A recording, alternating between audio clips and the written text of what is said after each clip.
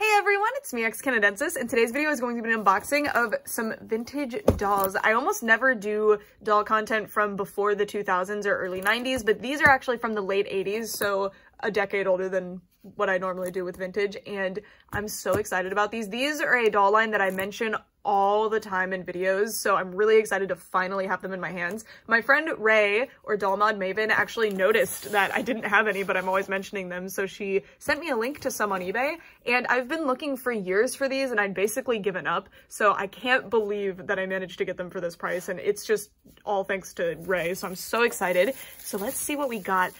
Here they are. These are called SHIMMERS dolls. They're actually bigger than I thought they were, and I've never held one in my hands before. Oh, this is so cool. So these are kind of just fantasy creature dolls, monster dolls, and they're from the late 80s, so I just think they're so interesting. They're made by a company called Kenner, which is now defunct. They were bought by Hasbro, and I feel like they dissolved anything that Kenner used to do, unfortunately, even though Kenner had some of the like really, really cool toy lines back then. God, these are way bigger than I thought they were. I'm over the moon about that. Okay, so here is one of the fairy ones, and they have a little caterpillar torso, which is super interesting. I love that these dolls stand on their own really, really easily too. So I'm gonna get those set up later on. And then they all came with a matching baby or multiple matching babies. So this is the Centaur one for this character. This is a fairy one for a different character. This is this one's baby. All right, let's get this one out. Okay, so I think this one is a double. Yeah, so I do have a couple of doubles in here, and this is one of them. So this is another fairy. They have really nice hair. I think it's nylon, potentially. That's what it feels like to me. 80s hair is a bit hard to gauge sometimes. It's definitely not saran or Kanekalon, so logically, I'm pretty sure it's nylon. It feels like My Little Pony hair from the 80s. Oh, this one. Oh my gosh. So there's another Centaur. The Centaurs are the ones that I was the most interested in from this specific toy line. Like, I just think they're so interesting. And then we have some more of the babies. We've got two more. Oh, well, this one's a butterfly. This one's a mermaid, but the mermaids I think also have wings. And then mermaids. Okay, so in here we have another butterfly. So, oh, interesting. Is this one supposed to have a widow's peak? I don't know. So cool though. And I'm going to show you guys all of these up close and talk about them a lot more once they're all out of this box. Okay, this one is one of the mermaids. See, oh no, this is actually a bird. I'm sorry. This is like a harpy. I think they're just called birds though, because I think harpy is like, sometimes people use that as a derogatory word for women, possibly. I don't know. But this is the harpy one, which is such a cool design. I really like that they wanted it to look more fantasy than just being an angel. So they did this cool bird feather tail thing. And so yeah, so that's the harpy. I don't know if I actually got a mermaid, unless this one's a mermaid. Okay, I did. Oh my gosh, so cool, the tail. So they still wanted her to be able to stand up, so they did the tail like that. Oh my gosh, okay. So there's the mermaid, and then in here we have a bunch of accessories, which the reason I never buy these is because they're really expensive, and even if I were to buy like one Centaur, which I would be happy to do, I'd be paying like 30 bucks and I wouldn't get any accessories and probably no babies either. So I don't know. And I like to buy things in lots because you generally get things cheaper. So here I have combs. So if I had to guess, these go to our harpy, but they're the wrong color for her, so they could go to a different one. These probably go to fairies. And then this, maybe the Centaur because it's a flower. I don't know. So we definitely don't have all of our dolls' combs, but honestly, I'm not a big like comb person. I don't care enough. Maybe a skirt for a Centaur. I don't know. If you guys do recognize these pieces, I would be very interested in knowing. And then maybe a little shawl, like you put it around their arms. Not sure. But there's one more thing in this box, which was the thing that ultimately tided me over to buy this lot because I was in shock that it was included. Because look at it. So if you collect things from the 80s, you'll know how impossible it is to get things like this. Because logically, people don't keep cardboard things with their toys, and especially not in the 80s. There would just not be a lot. Oh, look. It's her thing. Oh my gosh. Okay, so this is a little neck drape, and this is a little neck drape. So this goes to, I love this too because I have all their names here. So this is so exciting. So this is from the first series of Shimmers. I don't know if Shimmers went on for more than 1 or 2 series, unfortunately, even though they're so cool. So now I'm going to introduce you to all the characters. I actually seem to have variants of some sort, which I'm very surprised by. So let's take a look at all of them. So first we have, this is Skylight, and then their baby is Glider. Just so cute. Reminds me of like a humanized glowworm. And look at the facial variant there. Maybe it's a country make thing? I don't know. Doesn't say. It's so cool though. So Skylight, I really love that they have this shimmery paint for all the different paint on their fantasy elements. It's so cool. And I just love this mermaidified design for a butterfly. Like, I've never seen this before, and it's so cute. So cute. So this one has a weird hairline and a completely different face than this one. I prefer this one, but this one's in better condition, so I need to fix both of them. And honestly, I'll keep both of them regardless. There's something on this one, a little gross. We'll clean it up. They've been around for a long time, so they're actually super clean compared to like a lot of things that I've gotten from the 80s or earlier. These are so cool. Oh my god. I'm so excited. And their baby is completely painted in that cool pearly paint, and it's very cute. I love all these 80s toy lines. Well, all of the characters, the only conclusion that you can draw is that they are all lesbians, because they always have babies, but they never have men in their lives, which is cool. They reproduce asexually, or just, it's amazing. Okay. So this one is supposed to have a widow's peak, and I think this is Windbell? It's hard to say. I think this is Windbell. So this is Windbell and Wispy here. I do have Wispy, actually. This is Wispy. And oh my gosh, so cute. So this one, oh wait. So this is pink, so I think this actually goes to her, and I was right on how they wear it. I was thinking, because their arms are molded into the position, that you would have to wear it like behind the head, and I was right about that. So let's see. You'd put it on like this. This is so cool. I've never seen them for sale really for a reasonable price that I would even look at the listing for with the clothes. So that's so cool. Look at this. This is so fun. Oh my gosh. Okay. Sorry, I was not expecting that. I saw the little accessories, but I figured they went to something else. So this is Windbell. And her face is actually a different stamp than both of our varieties. Oh, her head is smaller. Look. But I definitely like this head better than this one. She's so cute. And I love the really sweet, simple faces that they have. And Wispy's a little dirty, but super cute too. I really like that the paints were all matched. And I can't get over how easily they stand on their own. This one I think is a little warped because she won't stand, but the other butterflies are standing. So I just need to figure out how to unwarp however many years that this doll has gotten warped, but so cute. I'm so excited that they stand on their own because mini doll stands are really, really hard to find. Oh, we actually got 2 of Wispy. Oh, and it's a variant again. Huh. Look at the face paint, and even the color of the paints is different. Barely, but it is. And a little dirty, but we can fix it. All right, so the next one is Plume and Feather Fluff. This is Feather Fluff.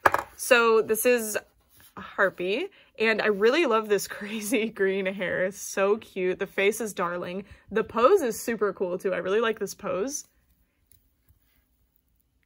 God, look at the sculpt quality on this. It's insane. And we do have some missing paint on this one. I feel like I didn't notice any missing paint on the other ones. But this one looks like it's painted on top, and this one looks like the pink is the resin mix.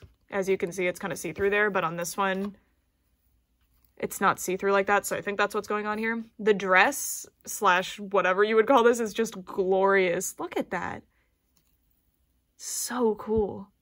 So cool. And I'm excited to sort out this hair because I've had really good luck with Barbies and My Little Ponies from the 80s in restoration, so I don't feel like this will be any different because this hair's already in really nice condition actually. And then the baby here is Feather Fluff, and the baby looks less like the mom than the others. It's weird that she has a different hair color. Oh wait, but this one has a blonde baby actually. Never mind. They all, oh, I didn't notice all the babies have different hair colors. Okay. This one just looks a bit more different, but super cute. I'm not as into the babies. For me, this marketing thing doesn't work. I really like the dolls themselves. Having the babies is cute though. And then this one is a mermaid, so I'm super excited about this one. And this one is potentially not on our list, so I need to look it up. This might be Marina, but she doesn't look like the picture, so hold on just a moment. All right, so I found a listing of this exact doll, new in box, labeled as Marina. So this is either some kind of variant of this character, or they just never produced that character in that form. As you can see, the mermaid body is pink on this one, and on this one it's purple. And I don't have the baby for this one, so I can't show you a mermaid baby, unfortunately, but look how cool. I love this sculpted on bracelet that's actually painted on both sides. So cool. 1986 is the mold date. Love the shimmery. Also, I was calling this Pertly the whole time, but it's probably meant to be called shimmery because they're called shimmers and they're from the shimmering forest. So that's actually really cute. I was wondering where the name for the line came from because online, I don't know, to me it was not conveyed that they're this shimmery, so it's really cool that they are. God, I love these so much. And to me, these would have been perfect because when I was a kid, the main reason that I didn't like dolls very much, in addition to the fact that I just really liked fantasy play and most dolls didn't really cater to that, was that these can stand. I didn't like that dolls couldn't stand on their own, and doll stands weren't really much of a thing at the time, so this is like a godsend. This is so cool. And Marina is beautiful. And fun fact of the day, is it fun? I don't know. Marina is actually one of my favorite names ever. It was my Pokemon Sapphire trainer's name, and it's stuck. I really like it. All right, so this is Clover, and I don't have Clover's baby, but this is what Clover's baby looks like. And Clover has actually changed from the prototype here too. The hair color has changed quite a bit. And I wonder if mine has a haircut, this other one, because she has a short tail, but her baby does too. And in the picture, it actually looks short. So that's really cool that there was that sort of variation. But anyway, we're on Clover right now. So this is Clover.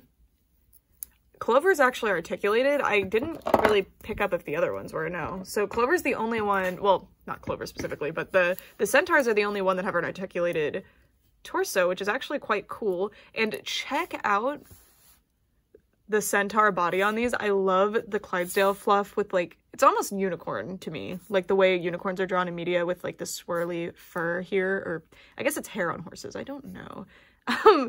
Horse terminology, I'm not gonna know, and people are gonna be like, are you serious? Anyway, I love the painted hooves and the shimmery horse body, and this one has a long tail, long purple tail, and this little streak here for where the part line would be, and such a darling little face. So it's weird that this one has such a different face. Like, this one's the one in the best condition out of all of these, I feel like, and her face is so different. So I'm wondering what that's all about. It's very interesting. So this is Clover, so cute. And they used to have little skirts, it looks like.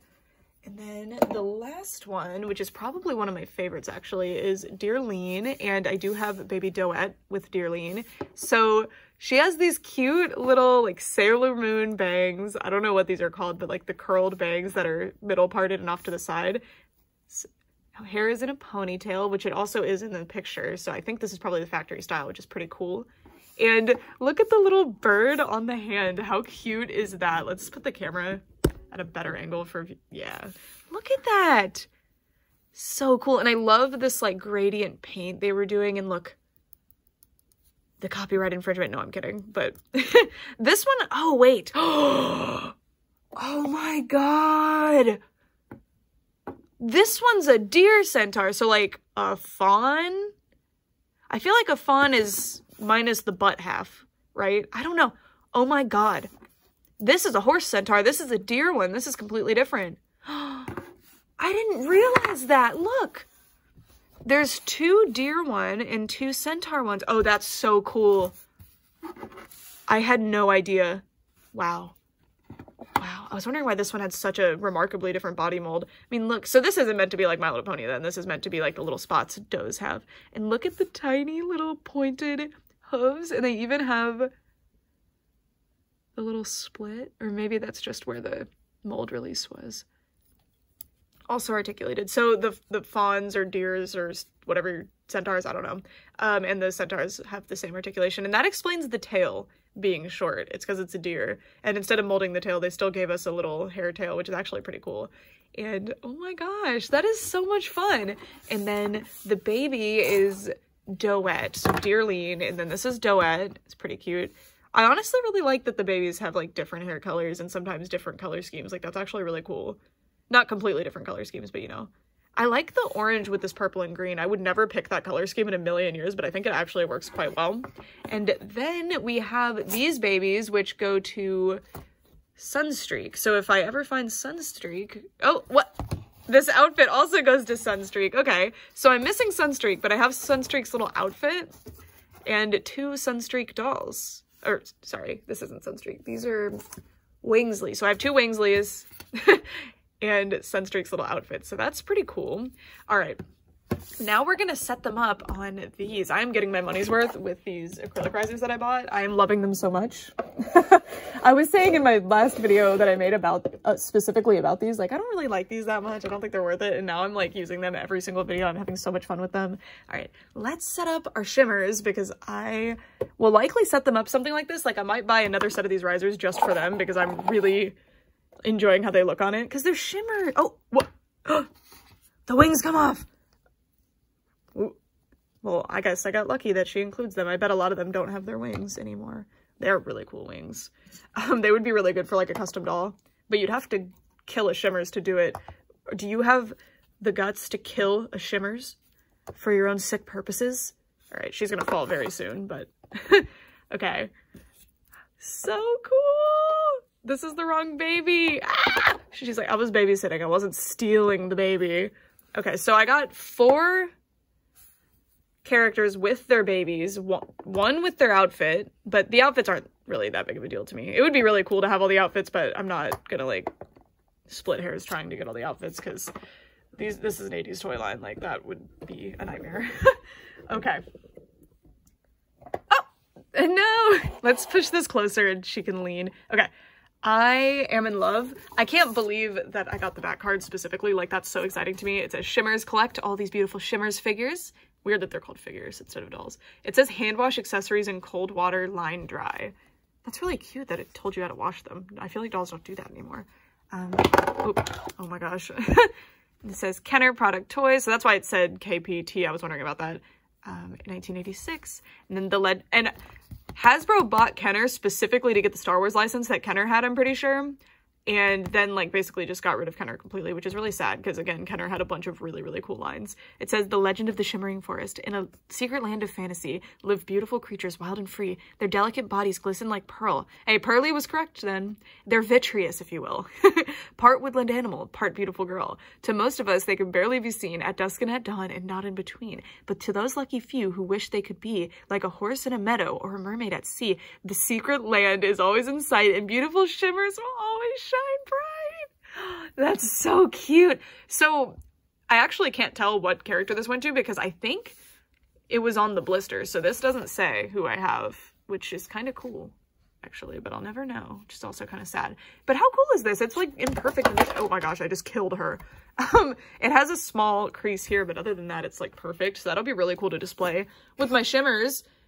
And yeah, I have no idea why these didn't last very long. I know the 80s was a very tumultuous time for toy lines. They were just constantly pumping out new stuff and trying to see what would stick, kind of like the early 2010s were. And I love it. I love it so much. These are going to be some of my favorite things in my collection. I'm so excited to finally have them after all these years, and I cannot wait to set up a cool display for them. I can't decide if they go better with my My Little Ponies or with my dolls, because they have more of the look of the My Little Ponies, like the 80s look, and I don't collect a whole lot of 80s dolls in general. But these I love. They're definitely going to be displayed with shimmers. I have 2 shimmers, and oh my gosh, these are shimmers, Brooke. Seawees. I have 2 seawees, and I love seawees too. And are those also Kenner? Are those the same? I feel like those were more successful than these, unfortunately. But these are just so cool. So cool. And if you guys didn't know about these, I hope that you enjoyed this video anyway. I think these are so exceptional and interesting, and I love mass market media related toys specifically, and the 80s was just rife with those, so I always love looking into that kind of stuff. And my dad used to run a very 80s and 90s centered toy store in Houston, and So this kind of stuff is just so exciting to me. And we always had a pact that if any shimmers came through the door, they were mine. And they never did. They never came through that door. But I finally have them. And it seems like from Ghost of the Doll, I'll link in the description so that you can find more information about those. It's one of my favorite websites ever. It's about vintage dolls and toys specifically. They seem to only really list these.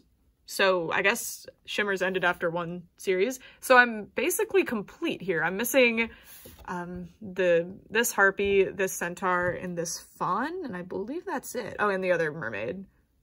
There's 2 mermaids, so I'm missing this one. So I'm missing 4. So out of 10, I have 6, so I'm 60% complete already. Well, if I'm looking for clothes, it'll be a lot harder, but I'm not really concerned about that. If I find them, that'd be nice, but it's not a big deal.